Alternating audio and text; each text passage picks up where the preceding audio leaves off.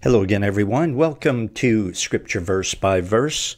My name is Michael Moret. I'm very happy to come to you today because we begin a brand new book of the Bible, and it's the Gospel of Mark, which is really my favorite book probably in the entire New Testament. I love the Gospels, and the Gospel of Mark is my favorite.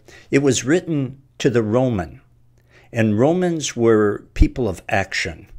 And so that's why when Mark wrote this with the help of the Apostle Peter, which was a pretty good fit because that's the kind of guy he was too. You know, Peter was a man of action. He wrote this for the Roman reader, which is why he didn't mess around with genealogies. He didn't mess around with the birth of Jesus Christ. He'd just get right into the meat of the life of Christ, as we will see today. Mark chapter 1, verse 1 is where we will begin in just a minute, so get your Bible. While you're doing that, I'll remind you that the Scripture Verse by Verse website can be found at thebibleversebyverse.com, that you can study the Bible in its entirety from Genesis through Revelation using my audio Bible messages. At your pace, at your convenience, study the Word of God at thebibleversebyverse.com. Father, today we ask your blessings on today's message and on our entire study through the Gospel of Mark. Sanctify us by your truth. Your word is truth. In Jesus' name, amen. It says in chapter 1, verse 1, the beginning of the gospel of Jesus Christ, the Son of God. Gospel means good news. This is the beginning of the good news concerning Jesus Christ, who Mark refers to as the Son of God. Now, right off the bat, I told you this wasn't a gospel of action, and right off the bat, Mark tells us who Jesus is. He doesn't mess around. He is called the Son of God. And by the way, in that culture, if you were called the son of someone or something, you were being equated with that someone or something. And so Jesus, by being called the Son of God, in the very first book, or very first verse of this book, is being equated with God. And there's only one who can be equated with God, and that's God. Jesus is the eternal Son of the eternal Father. Jesus existed forever in the past along with the Holy Spirit and God the Father. But on the day that he was conceived in Mary's womb, he gave up his omnipresence and confined himself, first of all, to a tiny little embryo, to a little fetus, to a child, to a young man, to a grown man. He has confined himself to a human body so that he could die on the cross and pay for our sins. Jesus is the Son of God, but he's also the Son of Man. Jesus is 100% God. Jesus is 100% man. You say, well, Moret, right off the bat, you're wrong because no one can be 200% of anything. Well, Jesus can be, and he is, and that's what the Bible teaches. It is in theology referred to as the hypostatic union. The fact that Jesus can be 100% fully man and 100% fully God at the same time. So, right off the bat, Mark proclaims the fact that Jesus is God. He spends the next 16 chapters proving it from his life. Verse 2, as it is written in the prophets, behold, I send my messenger before thy face, who shall prepare thy way before thee. Now, as it is written in the prophets, God, in the Old Testament, told the world through the Word of God that he was sending his Son, and that he would send someone before his Son arrived on the scene, and that someone would prepare the way for him, and that someone is none other than John the Baptist. And so it says, as it is written in the prophets, behold, I send my messenger before thy face, who shall prepare thy way before thee. The voice of one crying in the wilderness, prepare ye the way of the Lord, make his paths straight. make his path straight. And if you were a first century reader, you would know exactly what this is talking about. Because in those days, whenever a king was preparing to visit one of his cities, he would send out a road crew to make sure that the roads were smooth, so that the path to the city where he was headed would be nice and smooth. And John the Baptist was sort of a spiritual road crew for Jesus. John's ministry prepared the people for the coming of the Messiah, and he prepared people by preaching repentance. Look at verse 4. John did baptize in the wilderness and preached the baptism of repentance for the remission of sins. The baptism of repentance for the remission of sin. The key thing here is repentance. The baptism was an outward sign of a person's willingness to repent or decision to repent. And so it says, John did baptize in the wilderness and preach the baptism of repentance for the remission of sins. We can't gloss over this. There is no receiving Christ apart from repentance. There is no forgiveness apart from repentance. It is impossible. Mark this down. It is absolutely impossible to receive Jesus Christ and the forgiveness that comes along with him unless you are willing to turn away from your sin. You can't have it both ways. You can't make sin the Lord of your life and think that you can make Jesus your Lord and Savior. It just doesn't work that way. You can't receive Jesus Christ. You can't receive the forgiveness that comes along with that unless you at the same time are turning away from your sin. Sin and Jesus are on opposite sides of the spectrum. Sin and Jesus are on opposite, they're polar opposites completely. They are as opposite as left and right. They are as opposite as east and south. Consequently, in order to turn to Christ, you have to at the same time turn away from your sin, or you're not really turning to Christ with sincerity. And God demands sincerity. If you want to be a Christian and you want to be saved, as the Gospel of John chapter 1 verse 12 says, to as many as receive Jesus, to them he gave the right to become the children of God. If you want to receive Jesus, if you want to turn to Christ, then you have to turn away from sin because they're on opposite sides of the spectrum, as I said.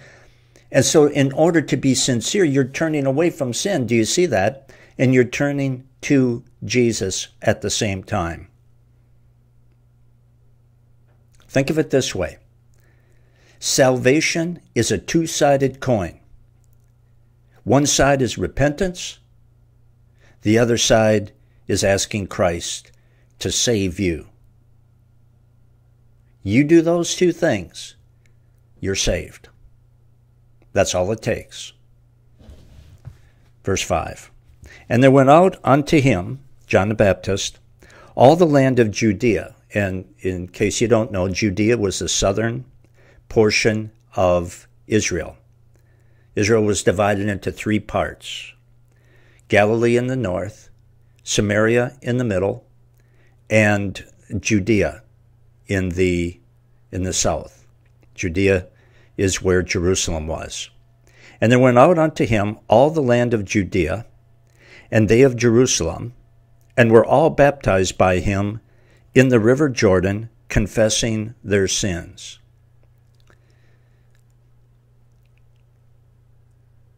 They publicly confessed their sins. They were admitting in front of everyone that they were sinners. And by their submission to this water baptism, they were making a statement that not only were they confessing their sins, but they were repenting of their sins. And when you talk about a formula for spiritual success, you're talking about what we're seeing right here. First, you have John the Baptist, a preacher of righteousness, a man of God who went back down for anyone or anything. First, John the Baptist, that's number one. You have a man who's proclaiming the word of God, and therefore he's not afraid to call sin, sin. He's not afraid to call hell hot. He wasn't afraid to tell the people that they needed to repent. In other words, John the Baptist spoke the pure word of God. If you're going to have salvation, if you're going to see spiritual fruit, then there has to be a man of God who will proclaim the word of God without fear, with boldness, and as clearly as God gave it. With no thought of his own comfort, with no thought of his own popularity. And that was John the Baptist. That's number one. And then secondly, you had a bunch of people here who were hungry for truth. And when those two things come together, a preacher of righteousness, a preacher of the truth, and people who are hungry for truth, you're going to have spiritual fruit. Good things are going to happen. When the truth is given to people who are hungry for truth, there are going to be good results. Like here, we see it. Many people, it says, many people were repenting, many people were confessing their sins, and many people were being baptized. They were getting ready for the arrival of Jesus with their repentance.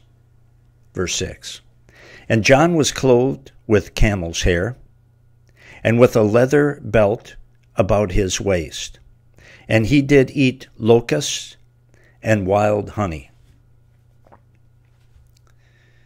You think you could dangle anything in front of this guy's nose and get him to water down the word of God? You think you could dangle some bait in front of John the Baptist and get him to take it and compromise truth and compromise holiness? If you do, take another good look at what this guy lived like.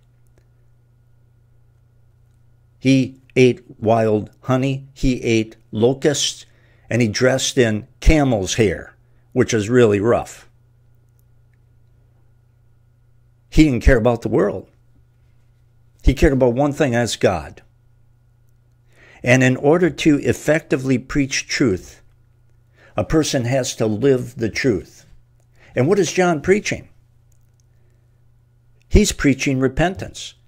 He's preaching turn away from the sinful things of this world and from worldliness, because that's what repentance is. And submitting to the lordship of Jesus Christ, putting Jesus above the things of the world. And so in order to effectively preach repentance or self-denial, which is what repentance is, one must not be sinfully attached to the things of this world themselves, or you have no credibility. You have no power. You have no anointing in your preaching. If you're a worldly Christian, the reason that so many preachers preach lukewarm messages is because they're lukewarm.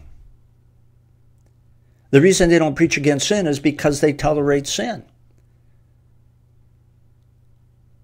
The reason they don't preach pressing on with Jesus to maturity and self-denial is because they know nothing of it themselves. John ate locusts. And he lived in the wilderness. And he wore camel's hair. That is not exactly luxury living. In fact, that was even extreme for his day. The guy had credibility when he preached self-denial because he lived what he preached. If people can't see what you and I believe by how we act, then our words are empty. They mean nothing. Nothing. I remember I wasn't saved, but I was headed in that direction. And I was listening to some wrong preaching. Preachers who would say, all you have to do is accept Christ. Just pray this prayer, accept Christ. They never mentioned repentance. They never mentioned turning away from sin. Just accept Christ. Pray to receive Christ and you're saved. So I did. I didn't change. I didn't change my behavior. I didn't change my attitude. Nothing. I just added Jesus, supposedly, to everything else in my life. And I'll never forget my best friend from high school. He was going to school in a different city. And he came up here, and we went out to a bar. And we were sitting around drinking beer like we always did for years. Shot pool like we always did for years. Did the things in that bar that we always did. And I told him I was a Christian, and I could still see the look on his face. He just grinned at me. He said, "Yar." Like, what are you talking about? And he kind of shook his head in derision. My words didn't mean anything to him because I wasn't living it. But then, whatever it was, 6 months later, I really got saved. And I repented of my sin. I turned away from my sin completely. I know I did. I asked Jesus Christ to come into my life, and I was changed before I got up off my knees. And I was changed. And I haven't been the same in the last 38 years. And once again, he came up from school, and we got together. And I told him I was a Christian. He said, "Well, come on, Rhett, let's go do this. Let's go do that." I said, "No, I'm not. I'm not going to do that anymore. I'm a Christian." He still didn't become a Christian, but he took me seriously. A few months after that, he came back home again. He called me up on the phone. He said, "Rhett, what you doing?" He said, "You want to go out? Drink some beer? Go to the bar?" I said, "No, I'm a Christian." He said, "Can I come over?" "Yeah, sure, come over." So he came over. And he tested me again. I said, "No, Pete, I don't," oops, I gave his name. I don't do that anymore. I'm a Christian." And after I said that, he said, "Hey, Moret," I don't remember how long ago it was, but he said, "I asked Jesus to save me, and I'm changed too." But he was testing me. But he never would have gotten saved, at least not through me, if I had not truly been saved and lived the life and not just speak the words. And that was John the Baptist. He didn't just proclaim holiness. He didn't just preach truth. He lived it. And that's what gives your words extra authority in the presence of those who know you best. A changed life will be used by the Holy Spirit to bring conviction on people that you give the Word of God to. But if you live like the devil and you tell people about Jesus, they're going to brush you aside, and they should. It means absolutely nothing. Verse 6, "And John was clothed with camel's hair, and with a leather belt about his waist, and he did eat locust and wild honey, and preached, saying, There cometh one mightier than I after me, the latchet of whose shoes I am not worthy to stoop down and loose." You know who he's referring to here? He's referring to, when he talks about someone who stoops down and unlatches a person's shoes or sandals and washes their feet, by the way, he is referring to the lowest of the low household slaves, because the lowest of all household slaves had that job. I mean, you had to be way down on the bottom.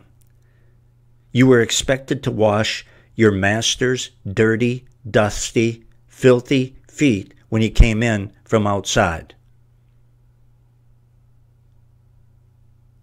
And John the Baptist said, "Jesus, the Messiah? washing his feet, that's too good of a job for me. I'm not worthy to be his lowest slave. I'm not worthy to be even the lowest slave to Jesus the Messiah. That's what John is saying.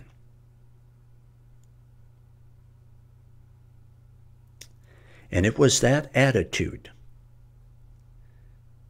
that made John the Baptist great in the eyes of God.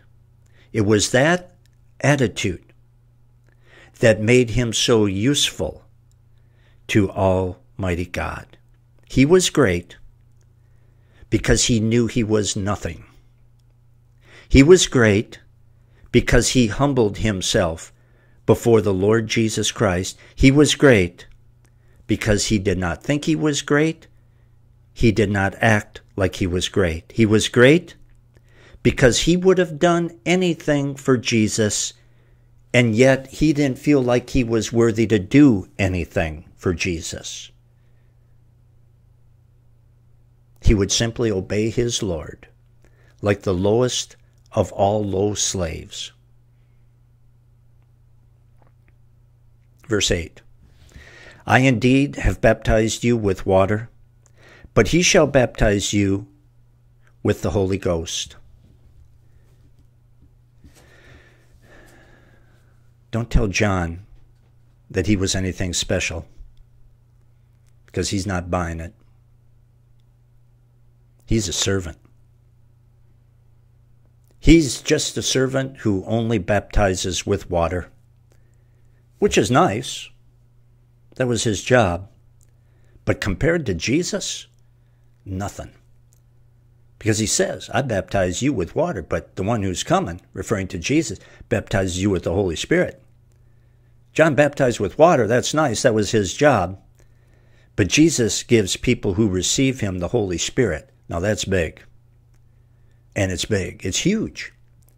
Because the Holy Spirit, when you repent and you receive Jesus Christ as your Lord and Savior, Jesus Christ sends the Holy Spirit into your soul, into your spirit.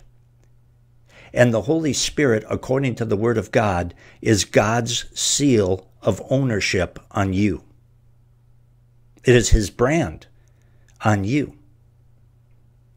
And the Holy Spirit is also the spiritual power pack in Christians that enable us to live right.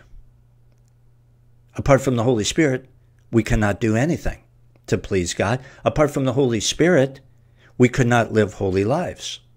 We could not obey God. The Holy Spirit is our power pack. He is our battery. A man without the Holy Spirit is like a toy without a battery. A man without the Holy Spirit is like a gun without a bullet. He's spiritually dead. He's unable to serve the Lord. Verse 9.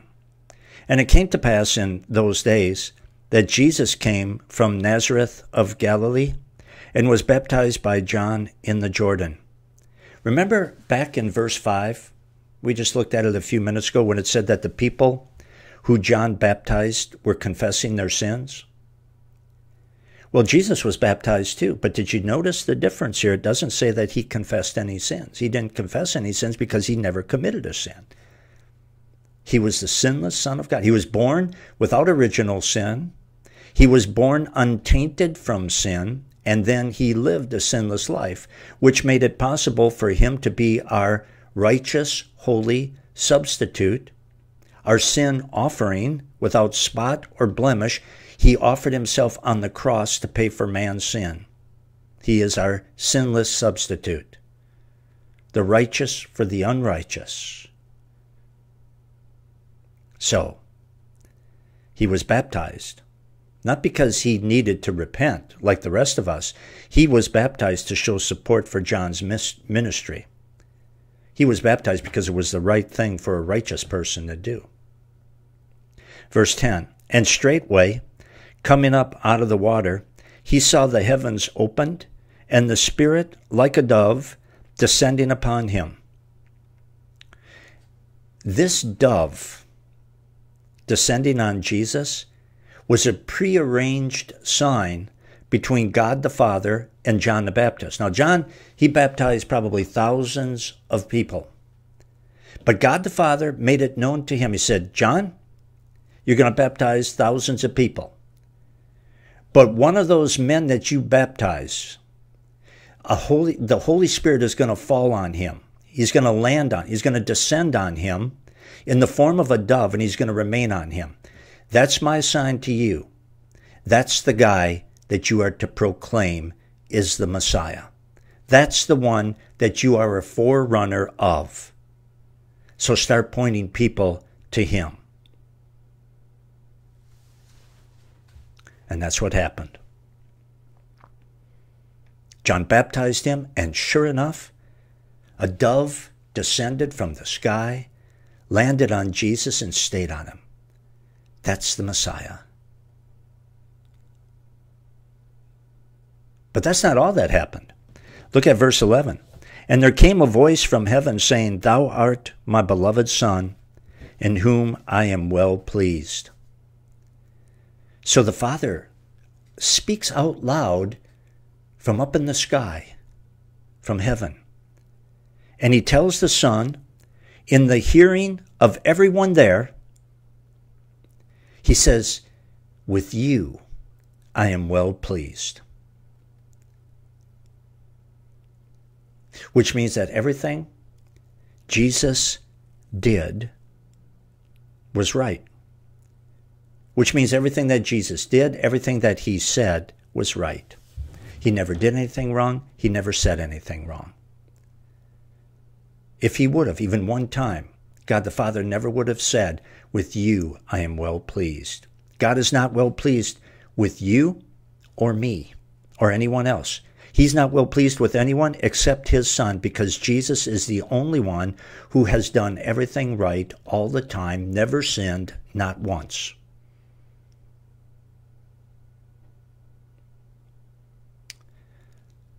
God does not hold our sins against us if we are Christians. And yet, he would never say to any of us,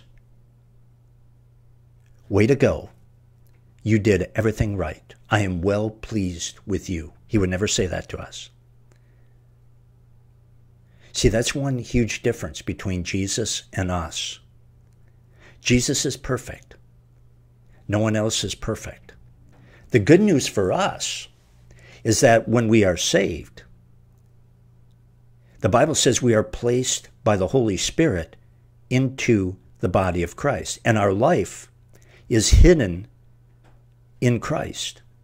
So when God looks at you after you become a Christian, even though you're not perfect in your actions, what he sees is you in Christ. What he sees is you clothed with the righteousness of Christ. So in standing, God is well pleased with you because you're in Christ, his Son, who he is well pleased with. You are covered with the righteousness of Christ. That's what salvation is. When you receive Christ, you receive his righteousness accredited to your account. Your life is hidden with God in Christ. And God no longer sees your sin. That's why after you die, you're going to be welcomed into heaven. Because in position, you are accepted, the Bible says, in the beloved, in God's Son. Out of time. You can continue studying the Word of God at thebibleversebyverse.com. Remember, go there. Study any book of the Bible, any chapter, by clicking and listening. Just bring your open Bible. That's all you have to do. And remember also that we are brought to you by your prayers and financial support. Never been underwritten by a large church or denomination. Just depend solely on individuals who love God's Word. If you want to stand with this ministry, pray for us, please. And also, click on the donate button at the top of the front page at thebibleversebyverse.com and prayerfully give as the Lord may lead. Support this ministry. Stand shoulder to shoulder with me as we get the Word of God out from Genesis through Revelation. You'll be glad you did. It's the most important thing in the world. the Word of God. Till next time, Michael Merritt for Scripture Verse by Verse. So long, everyone.